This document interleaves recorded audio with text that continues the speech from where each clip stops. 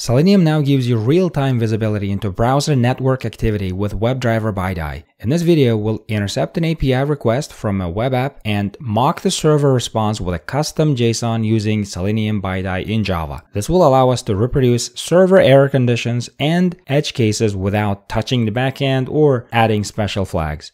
Let's dive in.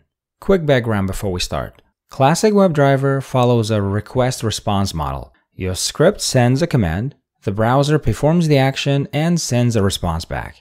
WebDriver BiDi, short for bidirectional, opens a persistent WebSocket so the browser can stream events back, letting your test react in real time. That gives you visibility into things like console logs and network events.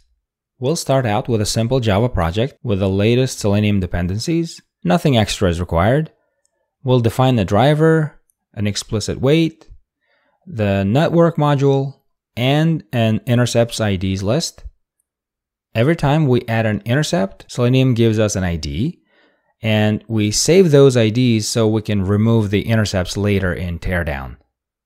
We'll start out with a method where we can create Chrome options and enable the BiDi connection by setting WebSocket URL to true.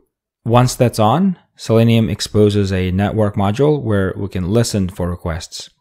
Then we start Chrome driver, create a 10-second WebDriver wait for explicit waits, and instantiate the BiDi network module. From here, we can add intercepts and provide custom responses. Now, let's create a method for intercepting the search API. First, I'll go to the Toolshop test website and open the DevTools network tab and search for a tool, let's say Hammer. Here we see that the site calls the search API and the server provides this response body, and the user interface renders the available results. For our test, let's say we need to see what happens when hammers go missing. So we'll intercept that search request and return a custom response to see how the UI behaves in that case. And that's how you could also reproduce any server error conditions or edge cases without touching the backend. We'll cover that in a separate video. So in this method, we scope the intercept to the exact query, so it's only fired when we search for that specific term. It takes 3 parameters: host, path, and the search term. We need to encode the search value in case it has spaces, so it should be safe to put into the URL. So we'll create a small helper like this. Now build the query string appending the encoded value.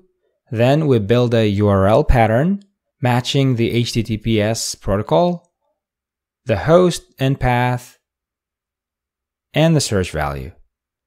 In this precise pattern, only single query params will be blocked. If your API adds more params like page numbers, you'll need to adjust the pattern.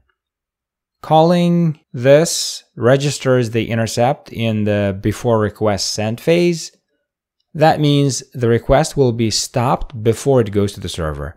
Selenium returns an intercept ID. We store it in the intercept ID list, so teardown can remove it later. Now, this method sets up the intercept and the mock response for the given toolname. We want the browser to receive this JSON body in the response instead of the real server response. It matches the API's response schema but represents an empty result set with an empty data array and null from 2 page numbers. We scope the intercept to the host, path, and the query param set to the toolname so that only exact search is blocked. Next, we register a listener for before request sent events. This event fires for every request, so we inspect request data to get the URL and the HTTP method. We only handle requests that were blocked by the intercept. And event is blocked tells us that. If it's not blocked, we return and do nothing. We also check the method type. If it's a get method, we construct a provide response parameters object using the request ID. Set the status code to 100, add CORS and content type headers so the browser can read what we send, and set the body to our custom JSON string. Then this sends that modified response back to the browser. Here we log a message to confirm the intercept. A fallback to continue request is called for all other method types. Now create a method to perform the search action. So I'll go to the website to identify the locators for search input box, search button, and the search results container. We wait for the search input to be clickable, clear it, type the tool name, and click the search button. In teardown, we iterate over all intercept IDs and remove them. Then we close the network module. Finally, we quit the browser so nothing is left even if an exception occurs. The entry point constructs the class and calls run. This method ties everything together. Here we first call setup. Then, before navigating to the website, we call mock item not found to register the intercept. This order is important because the intercept needs to be registered first, so the request is already being watched when the page triggers it.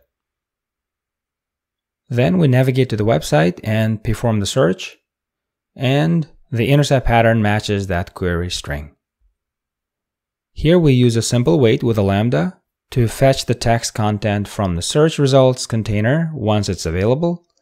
Then we assert that the text contains something like no products found. In the finally block, we call teardown to remove intercepts, close network, and quit the driver. Now let's run the test. Okay, the assertion isn't getting triggered, so we know the test passed. To confirm this, change the expected text to something like no products here and run the test again.